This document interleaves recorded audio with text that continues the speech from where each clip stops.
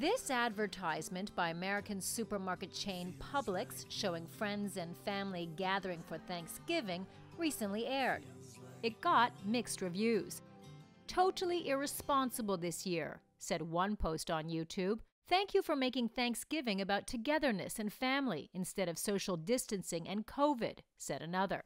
It's clear where the governor of New York stands on the issue. All these commercials. Thanksgiving is coming. Here's Thanksgiving. 20 people around the table, everybody drinking, passing turkey, laughing, kissing, hugging. Those commercials have nothing to do with what this Thanksgiving should be. That's because getting together with friends and family amid a pandemic can be dangerous.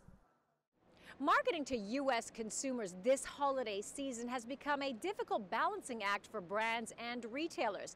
Health officials are advising Americans not to gather with distant loved ones over the holidays, which will likely make it a lonely period for many.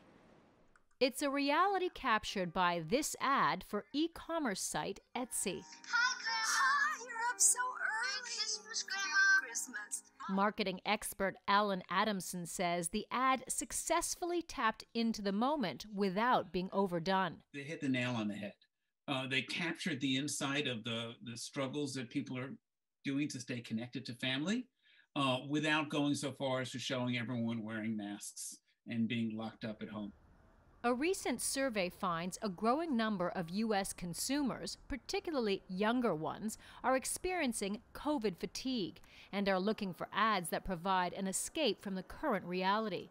But other consumers value ads that acknowledge the pandemic. Adamson says it's not easy, but knowing your customer is key to finding the right tone.